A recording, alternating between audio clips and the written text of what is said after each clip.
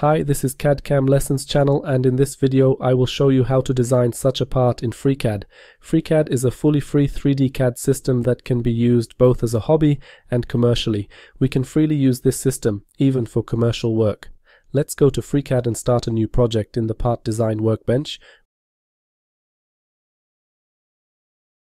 We will start by creating a sketch on the XY plane. Select Create Sketch and choose the XY plane as the sketch plane. First, make sure that automatic constraints and automatic removal of redundant constraints are enabled. Now select Draw Circle, and we will place the center of the circle at the origin of the coordinate system. To do this, hover the cursor over the origin point. When this point is highlighted, click the left mouse button and define the second point of the circle approximately here. Thanks to having automatic constraints enabled, we have automatically constrained the center of the circle with the origin of the coordinate system. Right-click to cancel the circle drawing command and select the diameter dimension command. Add a diameter dimension of 80 mm. Close the sketch, and now, based on this sketch, we will create a solid by extruding the sketch. This is the pad operation. Select this operation. And here, as the extrusion length, enter 40 mm. Click OK to confirm. Thus, based on the extrusion of the sketch, we have created a solid. Now we will create another sketch. Select Create Sketch. As the sketch plane, choose the XZ plane.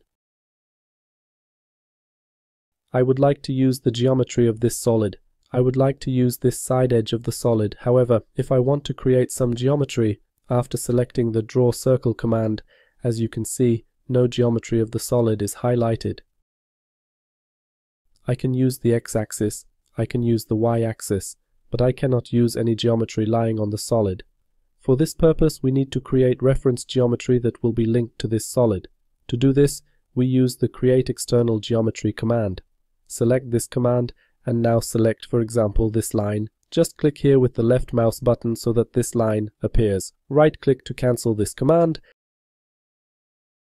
And now this line is reference geometry for this solid. We can use this line in this sketch. This line will be an auxiliary line that is linked to this solid. Now select Draw Circle, and draw a circle whose center will lie on this line, meaning hover over this line. When the line is highlighted, click the left mouse button to place the center of the circle on this line. Now let's proceed to dimension the diameter of the circle. Select Diameter Dimension, click on the circle, and enter a diameter of 15 mm. As you can see, the circle is partially obscured by the solid, which is because the sketch plane is in the middle of this solid. Part of this solid obscures view. To make sketching a little easier, we can switch to Section View. From the Sketch menu, select View Section, and now the entire sketch is visible. Next, select Add Vertical Dimension, and select this point, and enter 12 mm as the distance. Now select Draw Polyline and draw the polyline so that the first point of the polyline is constrained to the circle. This means hover the cursor over the circle and click the left mouse button to place the first point of the polyline on the circle. Place the second point of the polyline approximately on this line. At this point, we cannot place this point exactly on that line, but click approximately here. Connect the next point to this point. This means when this point is highlighted, click the left mouse button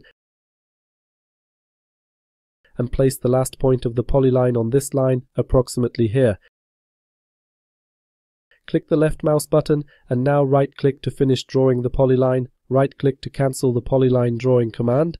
And now we will add constraints so that this geometry is fully constrained. Regarding this point, by grabbing this point, I can move it around the circle. Place this point approximately in this place. Select this point, select the center of the circle, and choose this constraint to make these points lie in one horizontal line. Next, select this line and choose this constraint to specify that this line is horizontal. Then select this point and the circle, and choose the constraint to place this point on the circle. Now select Trim Geometry, and remove this part of the circle, and this part of the circle. And this way, we have created such a sketch.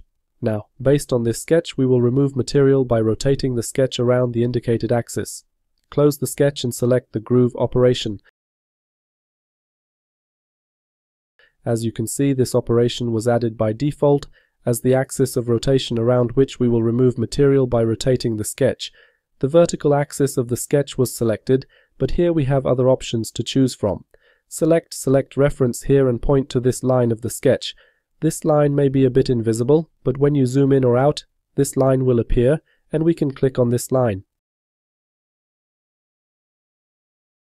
The operation will be performed like this. We click OK, and now, holding the Control key, select these edges and add a fillet with a radius of 2 mm. Click OK, and now I would like to have 10 such elements on this solid. To do this, holding the Control key, I select the groove operation and the fillet operation in the operation tree. I select the polar pattern operation here. We will add a circular array of these two operations. As the axis of the circular array, select the base z-axis to repeat this operation around the axis. Enter 10 as the number of copies. Wait a moment for the view to update and click OK.